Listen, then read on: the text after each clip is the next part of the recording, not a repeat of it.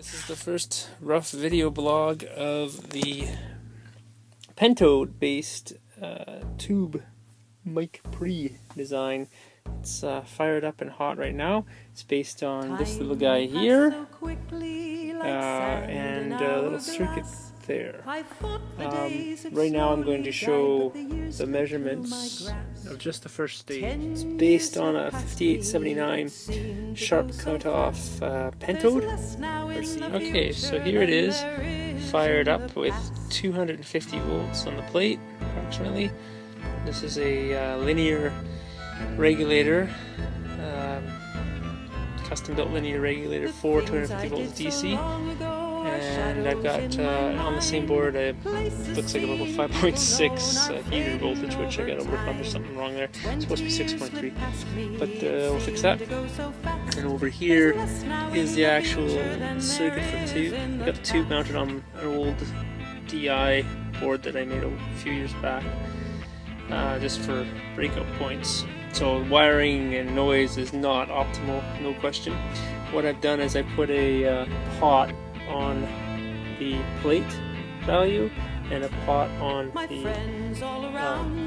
cathode value to play with this guy right now in Pentode mode. So on the scope, that's what the waveform's. The top waveform is the input, which is, according to the dials, about a volt, and then the output is on 20 volts per division.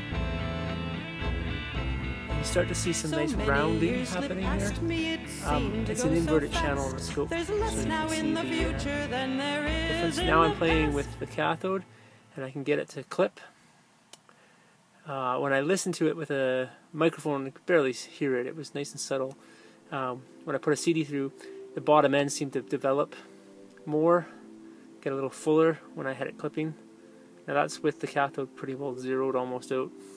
So really forgiving design right now, but the overall gain looks to be about 68, which is pretty low. So I'm going to definitely need a second stage. I tried it with a couple microphones. It did have enough gain to bring it up to my amplifier to be able to hear it. Remarkably, with all this wire everywhere and very bad grounding practices, it's pretty quiet for noise. When I put it in a box, it should hopefully obliterate any hum that's there.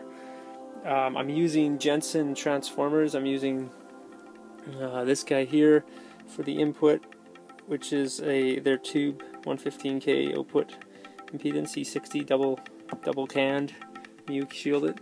And then for the output, I've just got the standard JT11 BMC. It looks so far promising.